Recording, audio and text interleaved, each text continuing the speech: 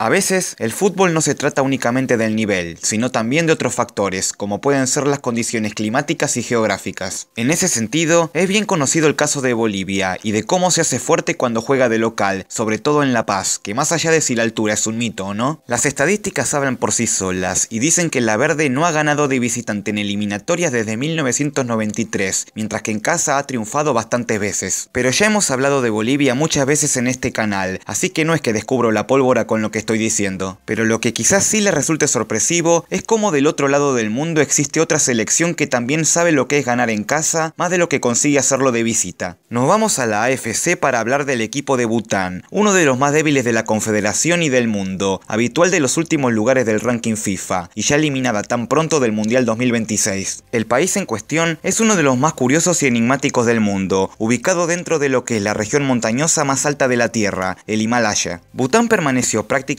aislado durante buena parte de su historia, incluso a día de hoy se sabe muy poco sobre ellos. Entre tantas de sus curiosidades, se destacan el hecho de medir a sus ciudadanos con un índice de felicidad, y también de haber recibido las primeras transmisiones televisivas en el año 1999, así que sí, muchos de nosotros somos más viejos que el primer televisor en Bután. Listo, ya con eso los deprimí. Lo cierto es que llegando ya al tema principal del video, la capital y ciudad más poblada del país, Timbu, se ubica a más de 2300 metros sobre el nivel del mar. Eso la convierte en la tercera capital más alta del mundo, solo por detrás de La Paz y Quito, o bueno, la cuarta teniendo en cuenta que también está Sucre. El punto es que es una ciudad muy alta. Y aquella vida en las montañas le permitió a Bután conseguir ese aislamiento durante tantos años. El fútbol, como se imaginarán, también llegaría de forma tardía, siendo introducido por primera vez en la década del 50, pero recién jugando su primer partido en 1982, siendo posteriormente afiliada a la AFC. Nunca se clasificaron a ningún gran torneo y por lo general siempre se fueron a las primeras de cambio, así que como ven no hay mucho para destacar allí. Mientras que el deporte más popular en el país es el tiro con arco, el fútbol en cambio suele tener muy poco lugar e interés. La cuestión es que existe una gran diferencia de efectividad si comparamos los partidos que los dragones amarillos juegan de local con los que juegan de visitante. En su momento incluso llegaron a ser dueños de la peor derrota oficial en el fútbol de selecciones, cuando perdieron, obviamente fuera de casa, 20-0 frente a Kuwait en el 2000. Aunque afortunadamente para los butaneses, esa marca negativa sería superada apenas meses más tarde por Samoa Americana, recibiendo 31 goles por parte de Australia. Pero hablemos de lo que sucede en Timbu, su capital, ya que hasta lo que era el año 2002, Bután nunca había ganado un partido como miembro FIFA. Es más, ni siquiera había podido jugar en su propio país, teniendo que hacer las veces de local en sedes vecinas como la India o Nepal. Hasta que finalmente, el 30 de junio de 2002, el estadio Changlimitang de Timbu recibió por primera vez a su selección, en el marco de un partido amistoso ante Montserrat. Y sí, es ese partido que ya todos se imaginan, la llamada otra final donde se enfrentaron las dos selecciones de peor ranking hasta ese momento. Bután consiguió su primer triunfo tras golear por 4-0 a sus rivales caribeños, en un juego que quedaría para la historia del fútbol. Después de dicha gesta, Bután jugó las eliminatorias a la Copa Asiática del 2004, donde consiguió dos resultados más que positivos, una goleada de 6-0 por sobre Guam y un empate sin goles frente a Mongolia. A partir de allí, y debido a las quejas de sus rivales por las condiciones geográficas, el estadio de Timbu fue inhabilitado por la FIFA y los butaneses debieron hacer nuevamente de local en otro lado. El resultado fueron una mayoría significativa de derrotas, todo esto mientras que a la par la federación presionaba para que los dejen jugar de vuelta en su país. Dicho impedimento sería finalmente quitado en 2015, cuando por fin los dragones pudieron volver a jugar en casa. El escenario ahora serían las eliminatorias al Mundial de Rusia 2018, donde jugando frente a su gente, comenzaron venciendo por 2-1 a Sri Lanka, aunque luego sufrirían 4 derrotas al hilo de local frente a China, Maldivas, Hong Kong y Qatar, demostrando que no eran tan invencibles como sus rivales afirmaban. En agosto de 2016 cayeron en otro amistoso por 3-0 ante su vecina India, pero regresaron a la senda del triunfo cuando en el camino a la Copa Asiática vencieron por 3-1 a Bangladesh, para posteriormente volver a caer ante Maldivas, Palestina y Omán, siendo su siguiente éxito en las eliminatorias rumbo al Mundial de 2022. Bután jugaría la ronda previa en una serie de ida y vuelta ante Guam, y en su primer partido de local, los dragones hicieron los deberes. El triunfo de 1-0 le permitía llegar con ventaja al partido de vuelta, aunque finalmente cayeron por 0-5 en su visita a los guameños y se quedaron fuera de Qatar. Es así como nos vamos directo de un mundial a otro. Tuvieron que pasar 4 largos años para que Bután juegue otra vez en su casa en el marco de unas eliminatorias. Ahora, las correspondientes a Norteamérica 2026, y en este caso su rival sería Hong Kong, que había derrotado a nuestros protagonistas por 4-0 en la ida. Bután tenía que sacar todo el provecho de su localía si quería revertir la serie, algo que por un momento se ilusionaron en conseguir, ya que tras los goles de Gyalchen al minuto 28 y Chogyal al 47, el partido estaba 2-0 a favor de los dragones y solo faltaban otro par de anotaciones para igualar la serie. A pesar de la búsqueda y el cansancio de sus rivales, finalmente el marcador no se movió y se terminaron quedando cortos. El 4-2 global le daba el pase de ronda a Hong Kong y dejaba a Bután sin mundial otra vez, pero al menos se retiraron dignamente de las clasificatorias, quedando muy cerca de poder lograr una remontada que hubiese sido histórica. Estadísticamente hablando, Bután jugó 15 partidos en Timbu, cosechando un total de 6 victorias, un empate y 8 derrotas, que si bien no son números tan alucinantes que digamos, son tremendamente superiores a los que mostró jugando ya sea de visita o haciendo de local en otros países. En 84 partidos ganaría solo 3 veces, empató otras 5 y perdió en los restantes 76, los números hablan por sí solos. Hoy en día, Bután se ubica en el puesto 184 del ranking FIFA, una posición bastante respetable y que buena parte la consiguió en base a su rendimiento jugando en casa. Selecciones como San Marino o Anguila desearían al menos tener una ventaja geográfica que les permita sacar resultados más que positivos para salir del fondo de la lista. Y no quedan dudas que Bután es una selección que sabe cómo hacerse fuerte en casa y seguramente tratará de seguir mejorando dicha estadística de cara a los próximos compromisos y competencias. Pero en fin amigos, ¿conocían la estadística de esta selección? Si el video les resultó interesante, por favor denle like, suscríbanse al canal, activen la campanita y síganme en Instagram para estar al tanto de las novedades del canal. Ahora sí, yo me despido, les saludo futboqueando y hasta la próxima.